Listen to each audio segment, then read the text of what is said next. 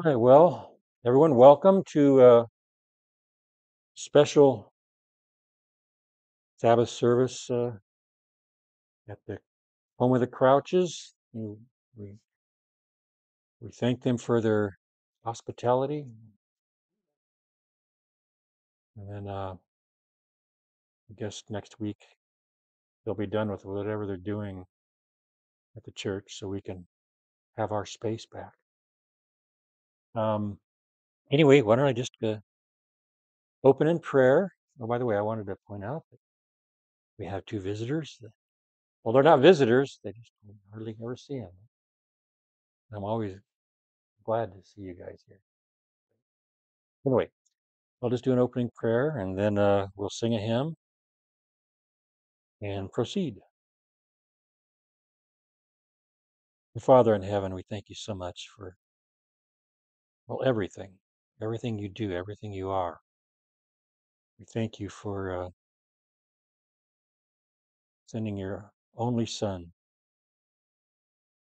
to pay the penalty for our sins so that we could be reconciled to you and spend the rest of eternity in fellowship with you. We ask you to come among us today, send your Holy Spirit here while we worship, just to edify us and accept our adoration. In your name, Jesus. So, our first hymn is my favorite one, so I repeat it every time I do a sermon, so we can learn it by heart. But it's "How Great Thou Art." When Christ shall come with shout of acclamation and take me home. I was at a Promise Keepers years ago, back when they had those, and there we were, a stadium full of us singing this song. And we got to that verse. Someone down there shouted out loud enough to be heard over 40,000 men, all singing at the top of their lungs and out of tune. He shouted, and when we got to "When Christ shall come," a shout of acclamation, "and take me home," he shouted out, "It will be victory." And it will. Our Lord's victory that he shares with us. Anyway, Annie said she would do the scripture reading. Believers are salt and light. You are the salt of the earth, but if the salt loses its flavor, how shall it be seasoned? It is then good for nothing, but to be thrown out and trampled underfoot by men. You are the light of the world. A city that is set on a hill cannot be hidden, nor do they light a lamp and put it under a basket, but on a lampstand, and it gives light to all those who are in the house. Let your light so shine before men that they may see your good works and glorify your Father in heaven. Thank you, Heavenly Father, for this day. We thank you that we are able to come and worship with the church family, and we ask for blessings for all that are here. Matthew 5:13 says, "You are the salt of the world." We are. Not that we should be or can be, could want to be. We are the salt of the world, period. And 14 says, "We are the light of the world." We are the light of the world, shining out from the city on the hill. Okay, but what are we there for? Why are we there, shining that light out? Well, it tells us in the second part of verse 14, or I'm sorry,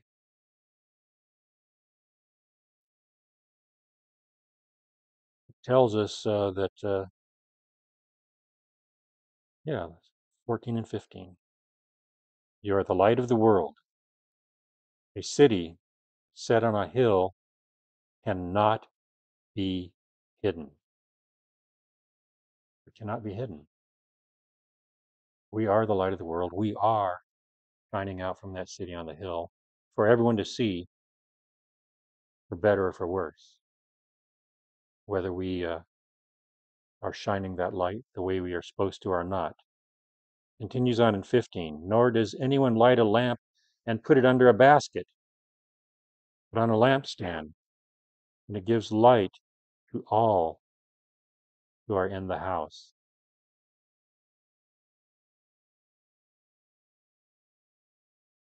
And what should we do about this? Verse 16. Let your light shine before men in such a way that they may see your good works and glorify your Father who is in heaven. That's what we're supposed to be doing.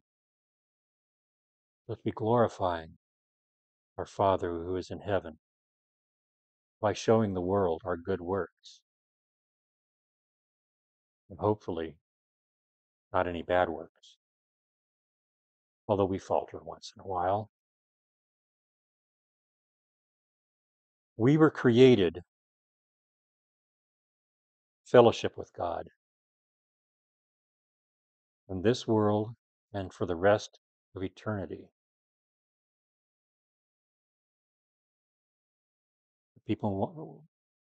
We should want people to see us doing that. Maybe we can draw them in, or at least give them no excuse for not letting the Father draw them in. In Genesis 3, verse 8, look at that. It talks about what the first human beings were doing in the garden before they fell from grace. Actually, this is right after they fell from grace, but it alludes to what they must have been doing before that. It says basically when Adam and Eve, when they heard the sound of the Lord walking in the garden in the cool of the day, and the man and his wife hid themselves from the presence of the Lord God among the trees of the garden. Why'd they hide themselves? They realized they were naked. And when they heard the sound of God walking in the garden, they recognized it. They knew that was him. And they said, "Woman, there he is. My goodness. And we're naked. We got to hide." But now, the point is that while there isn't any place that I know of in the Bible that says that God routinely walked with Adam and Eve in the garden up until they fell from grace, this verse strongly implies it. I mean, they recognize the sound of God walking in the garden. Sounds like there's something they got to do until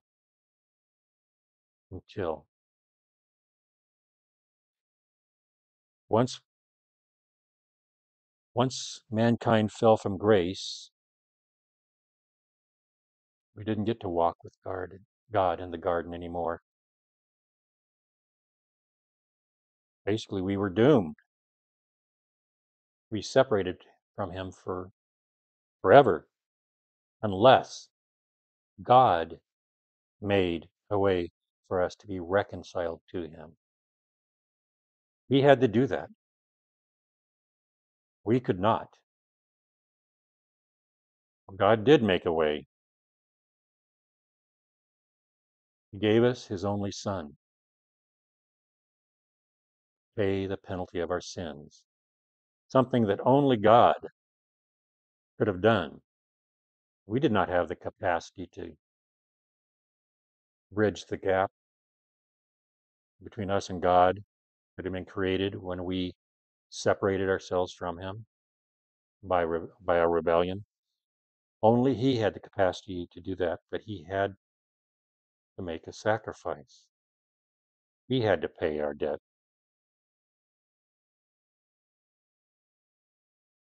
So, since He did pay our debt, and since we do now get to walk with Him, or at least with the Holy Spirit, in this world until we are rejoined with God for the rest of eternity,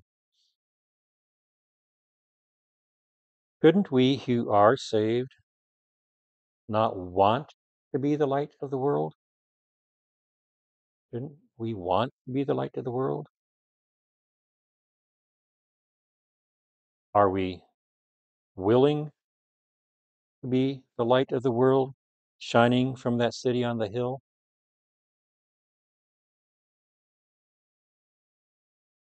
Is it possible for us to be the light of the world, shining from that city on the hill? My answer to these questions is no, no, and no. At least in the sense that it doesn't matter whether or not we want to be that light shining from the city on the hill, whether we want to be or not. We are. We are. It says that very plainly in verse 14 of chapter 5 of Matthew.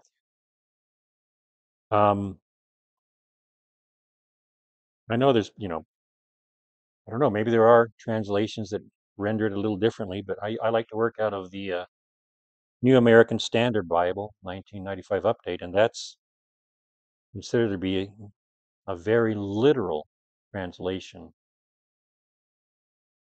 of God's Word. And it just says, it doesn't say we should want to be the light of the world. It doesn't say we should be willing to be the light of the world, shining from that city on the hill.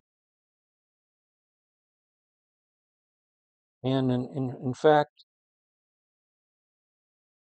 it's not really that it's possible for us to be that light on the hill.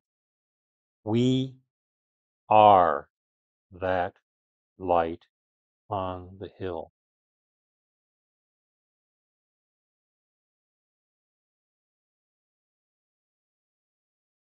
We are in the kingdom of God. We who are saved, we are in the kingdom of God. We have repented and accepted Christ's payment of our moral debt in our behalf. We are the light of the world.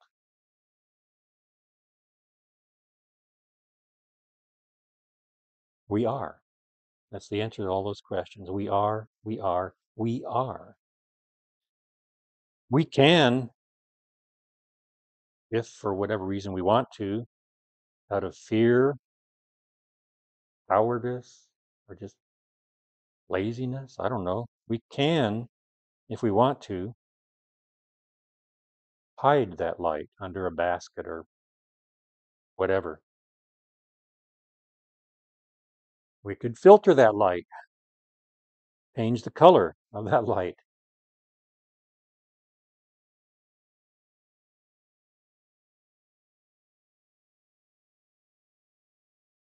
But in, you read 14 again. We are the light of the world, and it goes on to say we are. It doesn't say you're in the city on the hill. but obviously we are. It says a city set on a hill cannot be hidden.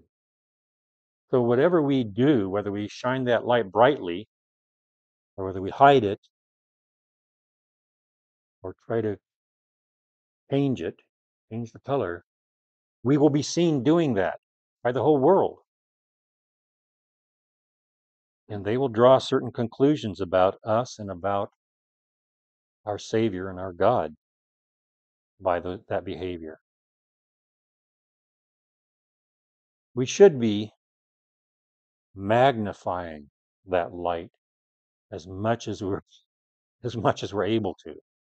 I don't know how really we could magnify light, because I think that light is God's love shining through us. I don't think we can get shine brighter than God, but if we could, we should. We should be doing everything we can to focus that light. We should put a parabolic reflector behind the light to direct as much of the full intensity of that light out into the world that is around the city on the hill where we reside. We should do that to focus people's attention on what's going on out there in that world, what is good, what is bad, but most of all,